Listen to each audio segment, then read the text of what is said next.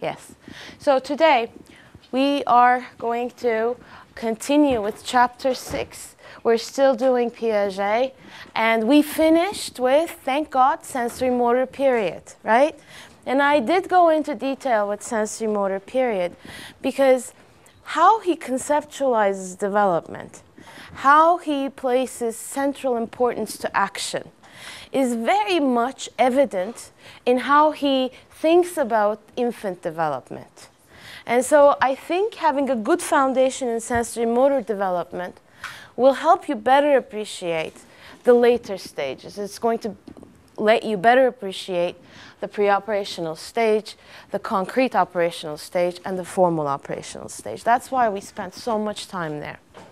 And so the pre-operational stage is approximately from 2 to 7 years of age, but we did say that ages were not very important. And what happens at this stage? What can the child do? The child is capable of mental representation. We talked quite a bit about this at the end of sensory motor period, so I won't elaborate on it.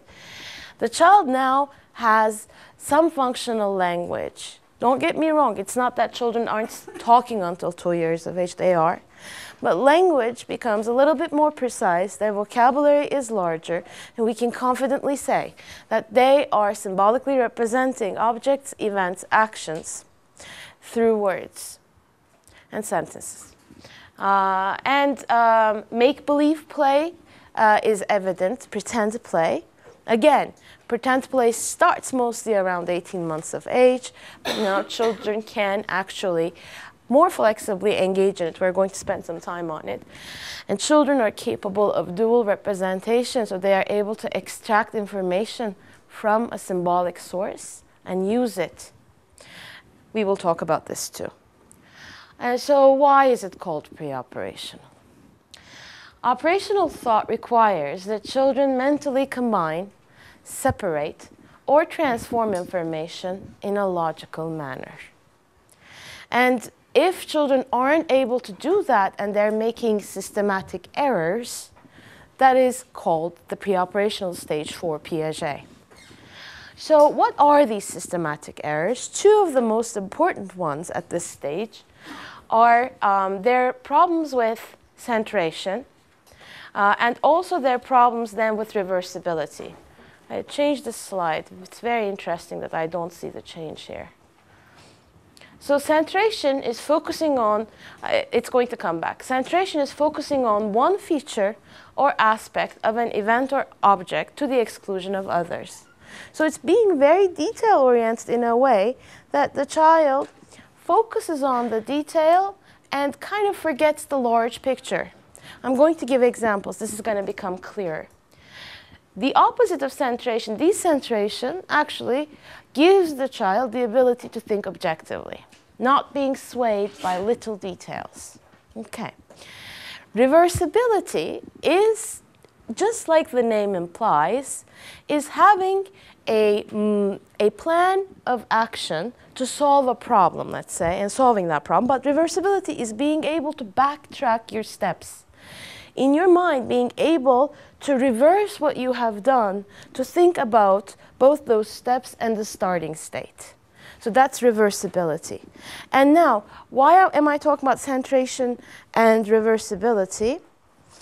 I'm trying to say that children make two big systematic errors in the pre-operational stage. And one of them is their inability to center, meaning they make a centration error. And their thinking is characterized by irreversibility. They can't reverse.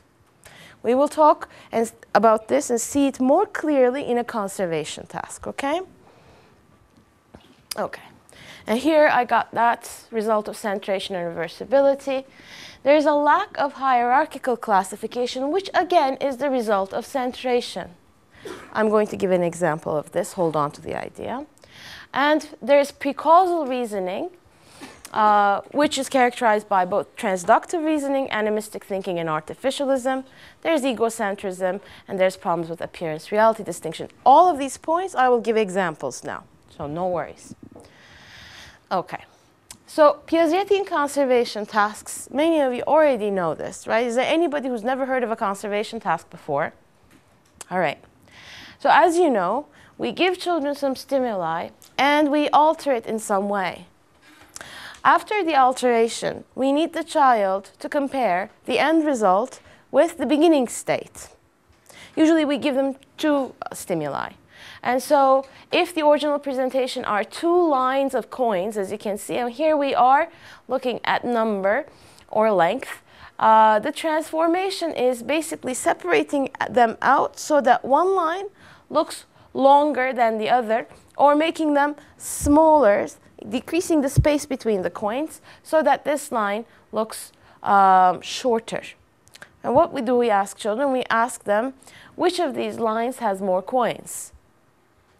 And young children are usually deceived by this perceptual feature that shows one longer and the other shorter.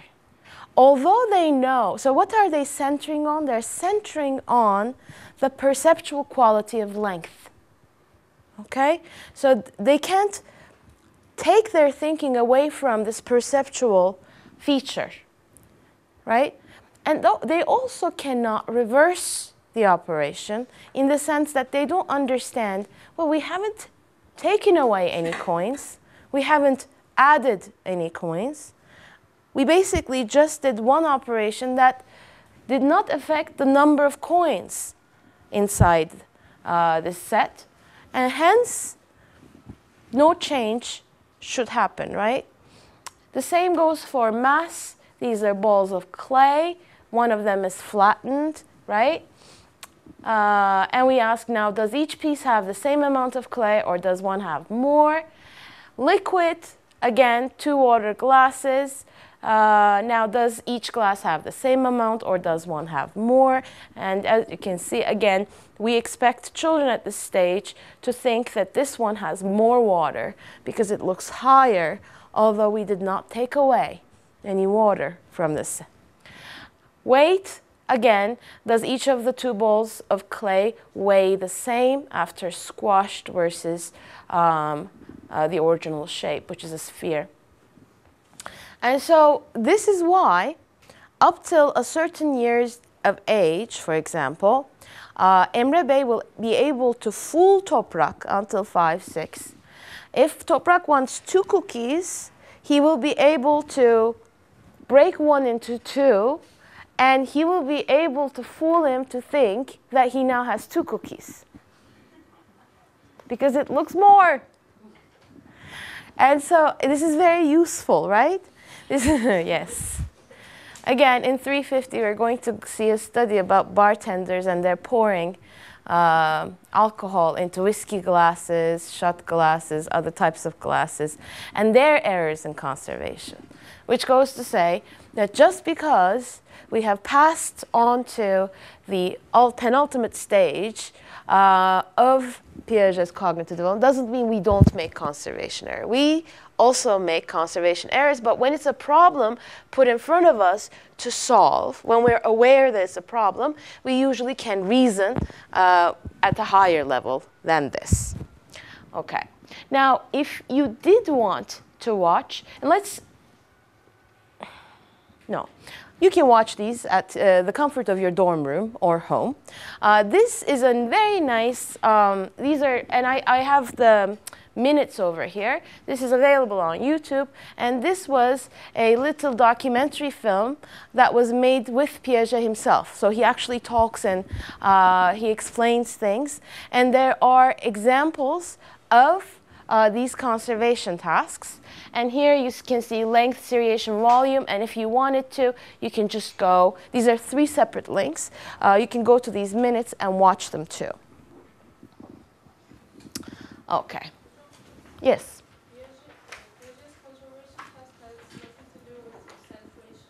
Oh, it does have something to do with centration. Children center on the perceptual quality that is really salient for them. So they center on, for example, height, whereas they should be thinking about volume. They may focus on length, whereas they should be focusing on quantity. when they are doing some repeated actions, they forget the previous one and focus on the other, so it's not like that. No, it is basically taking one perceptual feature that is very salient, göze çarpan, göze batan, and forgetting almost to look at the more relevant stimuli associated. You may be thinking a little bit more about reversibility. In reversibility, the child has to reason about what steps were performed in this transformation. Can I, in my mind, go back and reverse them? Okay? So how we get to plan and action to solve a problem is reversible? No. How you plan to solve is planning, and it's included in executive functions. Whether you can detect the solution to a problem by reversing the steps is reversibility. Thank you. And yes, behavior that's caused by centration that characterizes pre-operational child's thinking include collective monologue, their communication difficulties. We will talk about these more. Focusing on a single characteristic, such as the conservation, which is exactly what my response was to intake. Confusion between classes and subclasses. The example for this is coming. I will talk about it. Now first, hierarchical classification. And here we are, confusion between classes and subclasses. Here comes the example with hierarchical classification, okay? And so when you ask pre-operational children, you show them these flowers. Are there more flowers or more red flowers in this picture? Children make errors and they answer more red flowers. What is your question? Are there more flowers in general? That's why it's hierarchical, right? There are flowers, and then underneath that big category are blue flowers and red flowers. Your question is, are there more red flowers or are there more flowers in this picture? And the pre-operational child surprises you by saying that there are more red flowers. Again, centration, right? And so, pre-causal reasoning. Pre-causal reasoning was one of the, again, errors. Let's go back and find where we said we see pre-causal reasoning. Yes, here. Now I'm going to explain this, okay?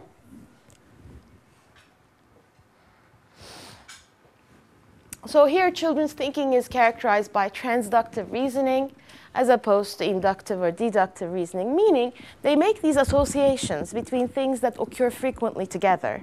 And then they think that those two are causally linked.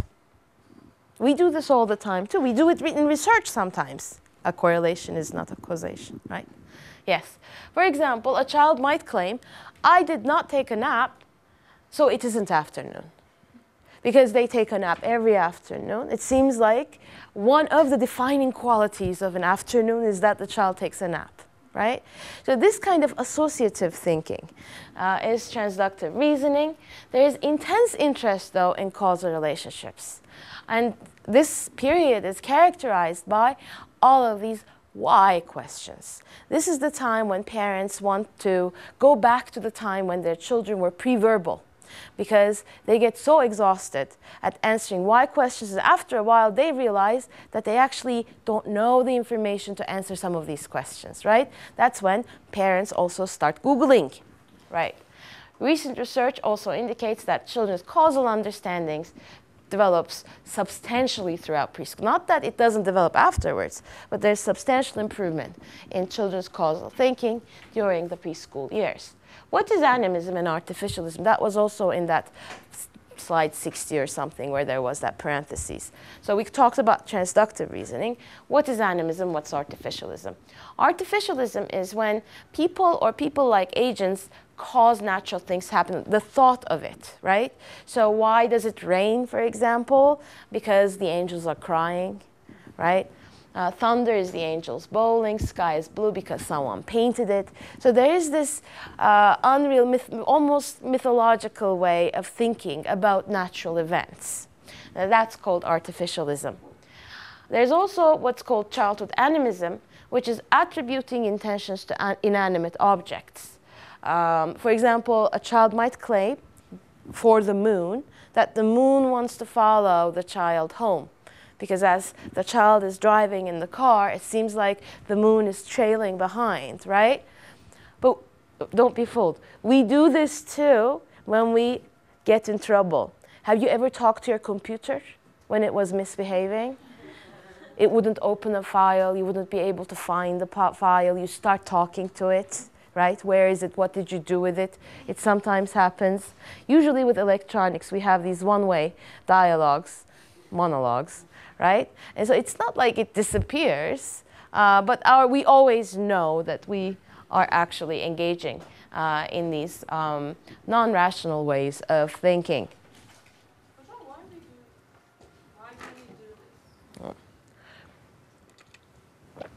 Why do we do this? Well, there's actually research and a lot of thinking in the theory of imagination, which actually is a graduate course right now that I'm teaching.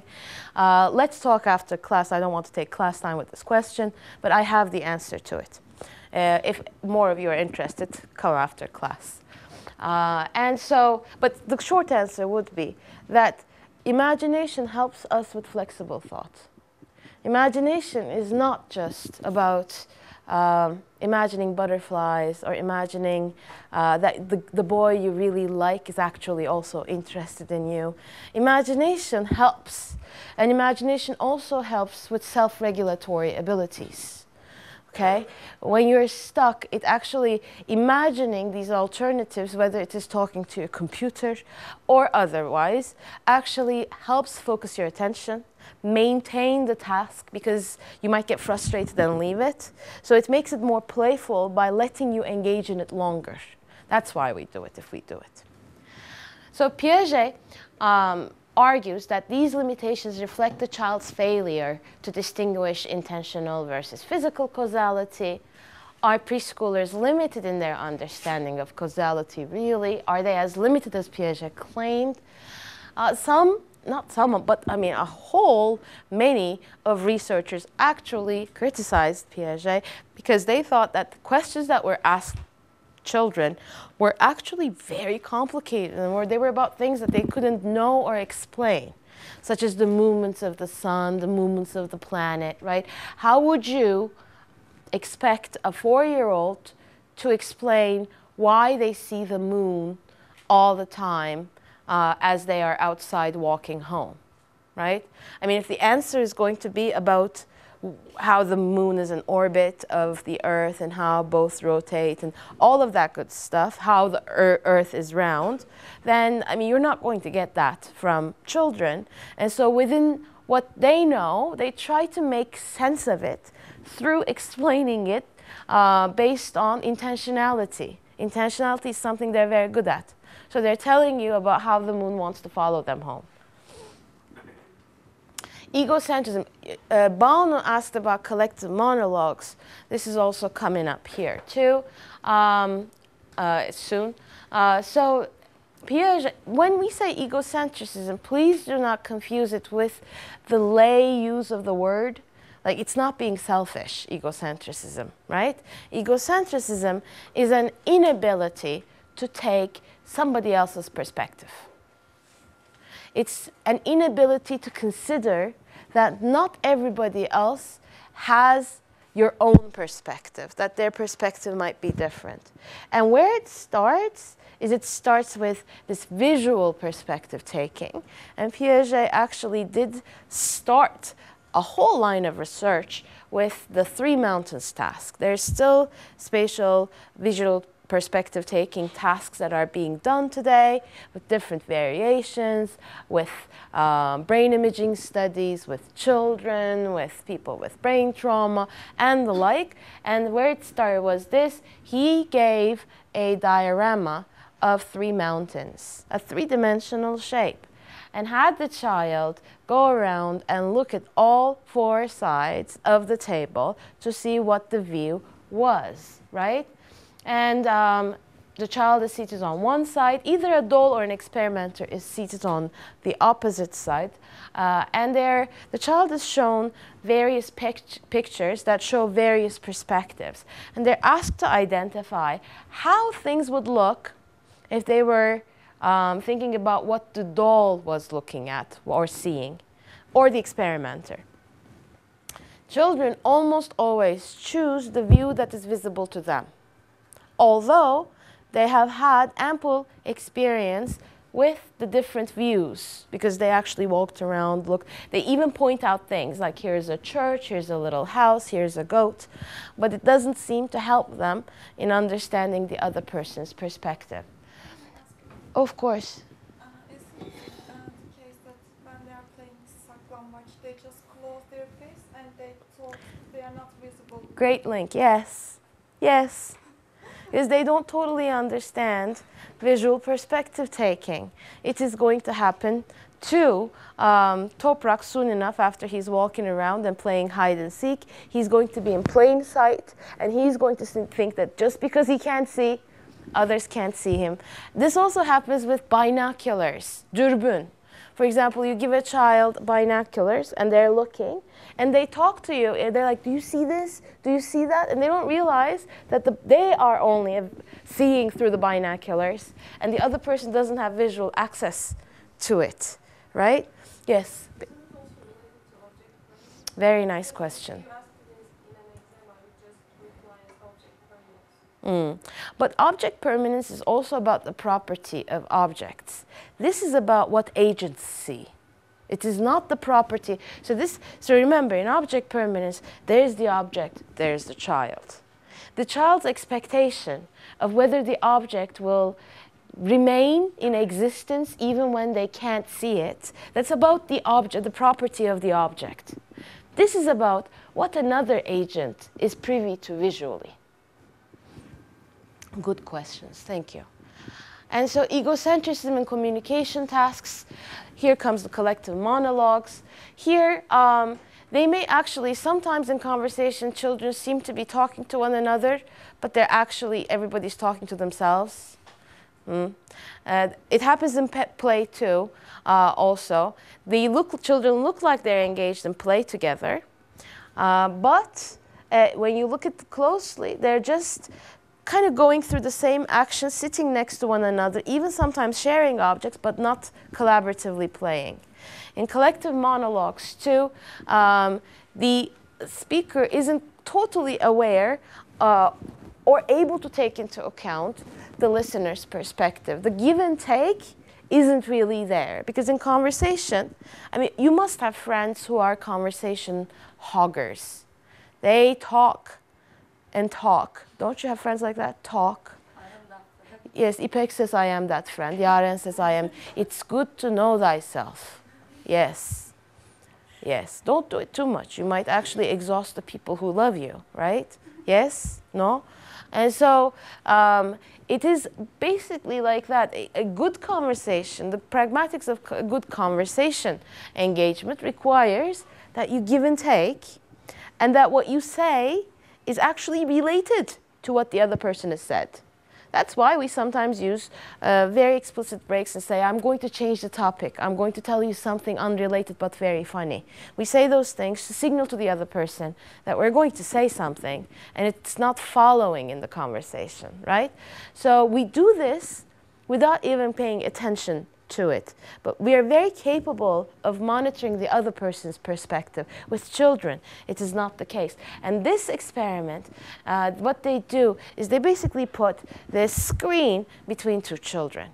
They both have identical blocks and a peg, right? So one child who assumes the role of the speaker has to describe which block she's taking and putting on the peg to the other child who needs to mirror the actions just based on the verbal utterances of the speaker. Pre-operational children fail miserably at this task. They don't give enough information. They might say, for example, I'm taking the large block, but there might be two large blocks. Which one? Right? You need to say, I'm going to take the large purple block, for example. There might be two round blocks. They don't say I'm taking the red round block, they just say I'm taking the red block. If there are two red blocks, then there's a problem. Hence, speaker gives too little information. Take this one. And listener also asks too few questions. So they aren't very good. Their inability to take different perspectives is not confined to visual perspective taking, as was evident in the Three Mountains task, but also in communication as well. Appearance reality. Appearance reality, well, just to make sure, Piaget never really talked about appearance reality in this way. Appearance reality research was very much influenced by Piagetian visual perspective taking and took off early 80s. Flavel was one of those people, one of those researchers who pioneered the field of appearance reality. He also has a comprehensive guide to Piaget. And so appearance reality is children's inability to consider that the perceptual information about an object may not represent its true identity. So things may look one way, but they may in fact be something else, right?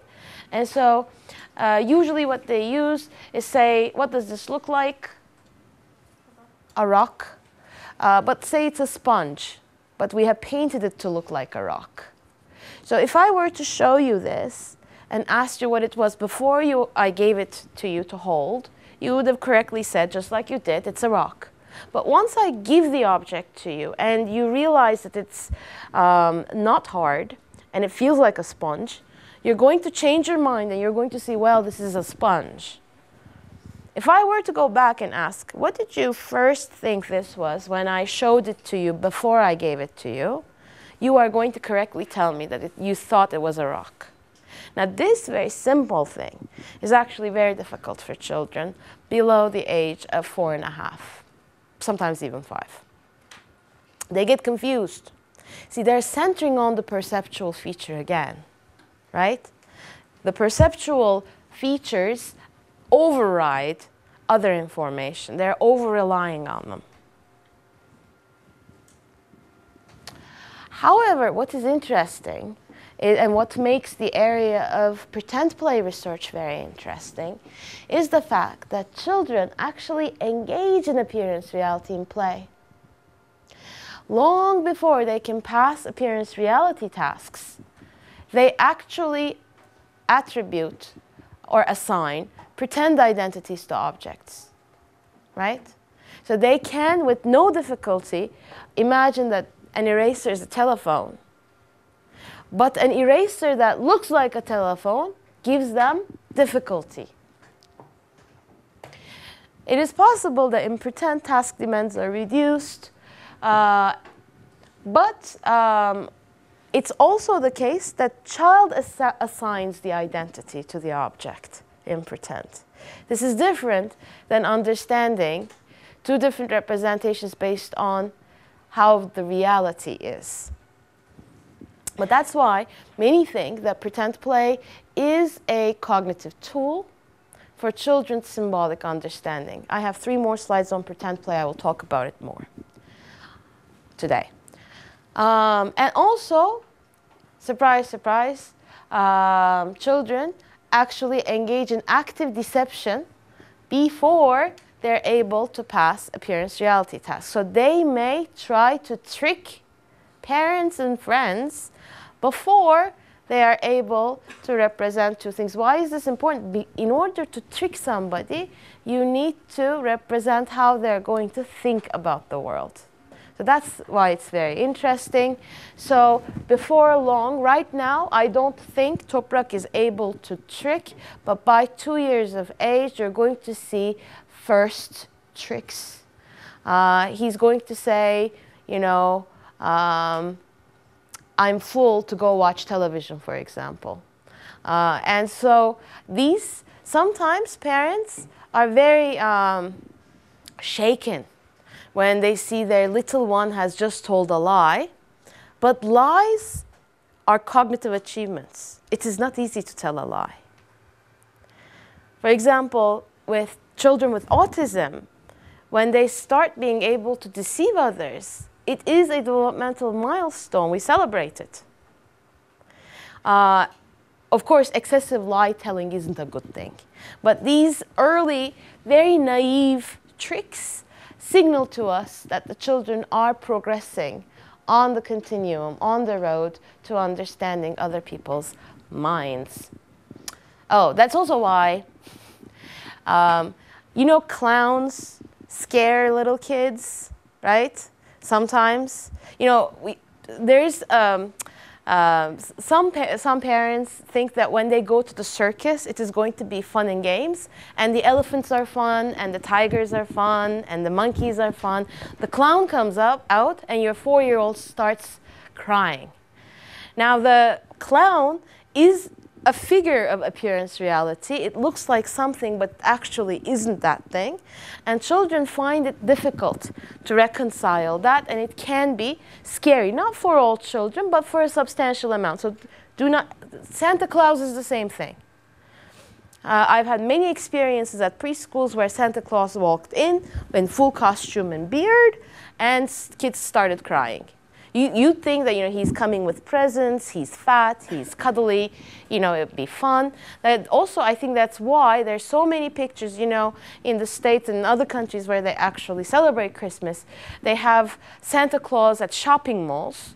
I don't know, I think we do it too now. Kent Park, I saw something of the sort, where there's somebody dressed in Santa Claus costume, and children are put on this person's lap, and they take a picture with Noel Baba. Do they do it here too? Yes. And then there are many pictures of young, like 2-, 3-year-olds that are crying their hearts out, right?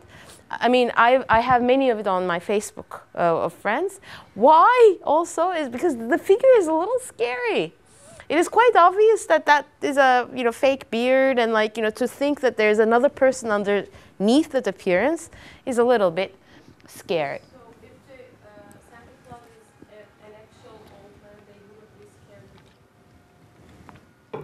They still may be scared if they have, like, they experience a sort of stranger anxiety, because usually those places are very crowded. It's not just like an old man sitting on an armchair. There are a lot of people, there's a lot of people in line. So I can't for sure tell you that they wouldn't be scared of other features of the context, but I would think that it probably would be less of a problem. So far, we have talked about the limitations of pre-operational thought. What are some of the things that pre-operational children can do? They, as we said before, they have entered representational thought. They can use dual representation. They have language, and they can engage in pretend play. And why is pretend play interesting or important? Now, pretend play signals to us that the child can reason symbolically about objects, about actions, right? They can understand that if somebody goes like this, for example, although there is no food, no bowl, no spoon, that person is pretending to eat. Somebody goes like, they understand that person is drinking, right? So in order for this to happen, some theorists argue that the child needs to be able to represent in their mind a fantasy cup, fantasy tea, right? And me drinking it. And so this signals to us that the child has mental representation. More importantly, pretend play will become more and more elaborate, more and more complex. And as it does, it uses more and more symbolic thought. So, for example, it gradually becomes more detached from real life conditions. When babies pretend, when an 18-month-old pretends, they usually pretend with what they know. So they will, for example, pretend feeding, because that's something that happens all the time. They won't pretend actions they have seen only a few times, right? Or they won't pretend things that they haven't done themselves. Later, it is going to become less self-centered, meaning they're going to be able to pretend things that they have not done themselves, like pretend to drive a car, for example, that they've only seen others do. Much later, they may pretend to go to the moon. They may build a rocket. They may pretend to be an Indian in a tent. They may pretend that they are fighting from a castle. They may pretend they're a pirate without actually in real life having seen one, but having seen them on TV and whatnot. Of course, they get inspired by what's available around. They don't totally create things that have no basis in reality. They're tied to reality in one way or another. But it's going to become less self-centered. They start by performing actions on themselves. They will then start performing actions on dolls and on other humans. So first they start feeding self, and then they will start feeding the teddy bear, right? So remember Piaget, how he talked about schemas that started with the self and then started including objects, right? So pretend play shows similar trajectories to his observations. There is a ton of literature, 70s, 80s, 90s, that actually looks at the progression of these, and it's very well documented. This there is no real big debate on. Later, it is going to become socio-dramatic, meaning what play starts out a little bit more self-centered, and children's first playmates, especially in industrialized societies, are parents. Parents pretend with kids from very early ages, right? So first playmates are knowledgeable adults who keep guiding the play. Later, children around 3.5, 4 years of age will start playing with friends. I mean, when I say 3.5, 4, I mean effective playing. 2.5-year-olds do play together, but they usually play side by side. They don't build play scenarios. 3 to 4, they try very hard to play. Very, very difficult. If you go into a preschool classroom, a 3-year-old preschool classroom, you're going to hear a lot of arguments. You know, a lot of kids holding on to one end of the toy and saying it's mine, it's mine. Also the concept of what's mine, what's not mine is developing. And it won't matter if there are 10 of those toys in the classroom. And they may be for very little periods of time engaged in scripted routines together, but they don't have inventive, creative, sociodramatic play where there's give and take. That starts around 4.5 years of age. So I think this is also something to keep in mind. Now, remember, many parents are lured into play groups, right? There are a lot of play groups for parents. Baby play groups, toddler play groups, right? They advertise these things. And I sometimes wonder, what does a first-time mother of an 8-month-old infant expect of a play date? There's not much going to happen. Like, parents sometimes expect that the kids will like hug one another and like, you know, have some kind of proto-conversations. They may for like 1 or 2 seconds, but most of the time you're still going to be playing with your own kid. 8 months, I said. A baby. I'm talking about baby groups, right? I have a friend who now has taken, not now, for the past 6 months, with her 12-month-old son, they're going to a music class on Sundays, somewhere around Bilkent. She says, but she makes a lot of fun of it, she says the mothers and fathers have a lot of fun, and the babies are just sitting there. So like they do rhythm and stuff, and like the parents are going this. And she said the other day, after 6 months, they put the child back in the car, they're driving home, and the child went, and they were like, yes. But the idea is, like, I mean, these are all helpful. I'm not saying don't take your kid to these activities, but what you expect out of them should be a little bit moderated. They are obviously going to have fun, and they'll have the privilege of interacting with you in an interesting activity, right? But they won't start talking to their peers if they have 3 words. Not yet. Yes? They start to share in 4.5. Share what? No, I didn't say that. I didn't say sharing starts in 4.5 years of age. I said complex sociodramatic play, where there is give and take, starts at 4.5 years of age. So, okay, development of the play story starts from very simple routines, what the child knows, and goes on to combinations of routines. So, for example, first Teddy takes a bath. Then Teddy takes a bath and goes to bed, because that's what happens in the child's life. Then complex episode, Teddy wants a sandwich but cannot find it anywhere, Teddy is sad. So this is an achievement that comes later. A 2-year-old who's pretending will not immediately come up with this. Can I add something? Of course. Is that a dilemma, because we said that they cannot see from other people's perspective? When we say that, is that just a visual thing, or? Again, a very good question. The question then becomes, and I think this is what made you think of it, right? So we said that children can't completely reason about other people's thoughts. We are going to see in emotion development, self-development, in theory of mind section, that is actually true.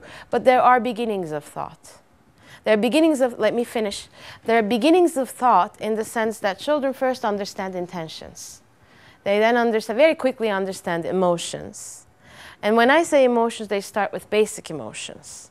So they're not going to understand, for example, being embarrassed, but they will understand being sad, being happy. At least the valence will be clear to them. They'll understand there are positive emotions, happy, and there's negative emotions. They may bundle, I'm going to have an emotions chapter where we talk about this, sadness, anger, and fear together at first. But in any case, they will start with intentions, and they will be able to put emotions. By 4 years of age, children are able to attribute, for sure, simple emotions, intentions, very simple cognitions to inanimate objects like dolls and play. But that also shows a whole lot of development and improvement. Starts with intentions, goes on to emotions, and the beginnings of cognition appear around 4 years of age. What is interesting, and Layla's question actually asks the heart of this, is children have so much difficulty when you give them these social problems and ask, what is this person thinking? What did this person think before? But they seem to have less trouble when they're engaged in play to reason about the mind. There's an industry of research that has investigated this. There are both those researchers and theories that argue that pretend play helps children think about others because it gives them a fun, stress-free context to experiment with thoughts, emotions of others. And there are others who say it is the other way around.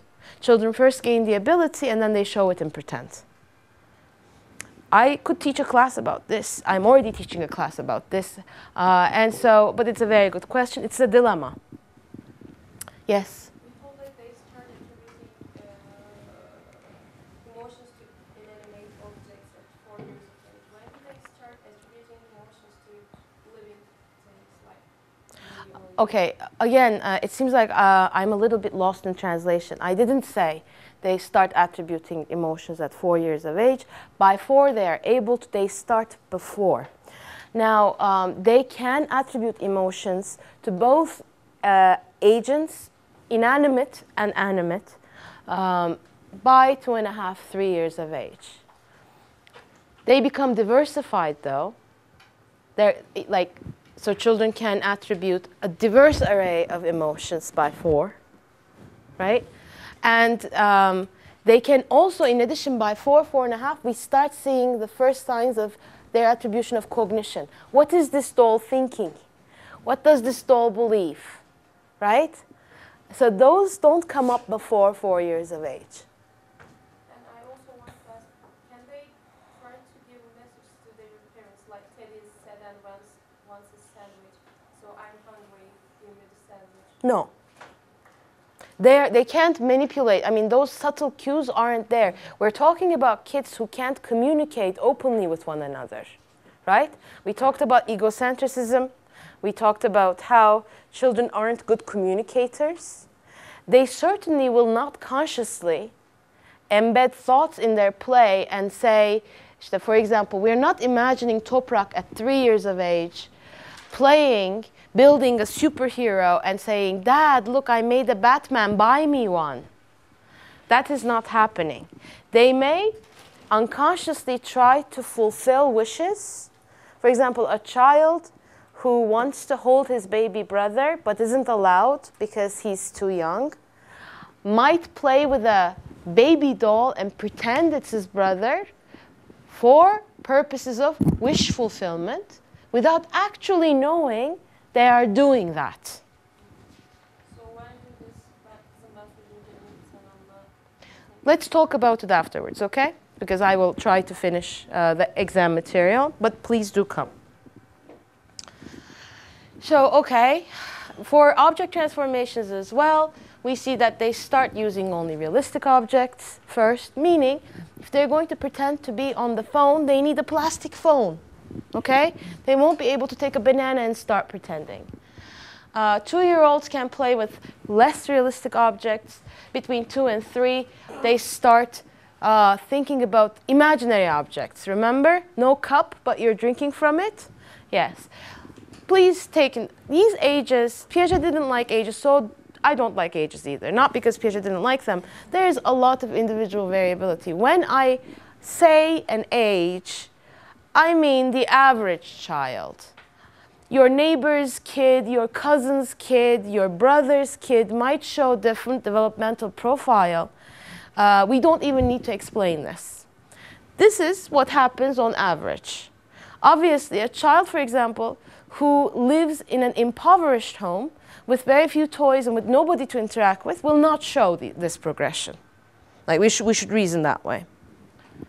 All right. I already talked about this.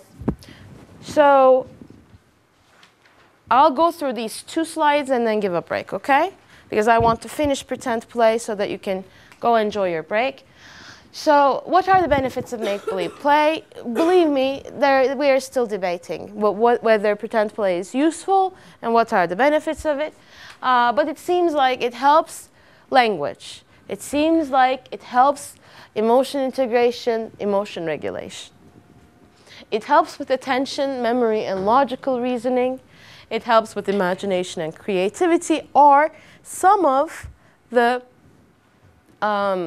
arguments. There is research that shows both support for it and no support for these.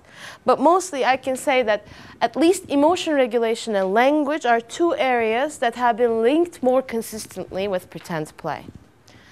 And Piaget and play. Why? Well, Piaget's theory was one of the very first to actually look at children's play in cognitive development. Others had looked at play before. Freud did think about play, but it is not in the realm of cognitive development. Nobody was really systematically thinking about symbol representation, embedding of symbols, complex symbols.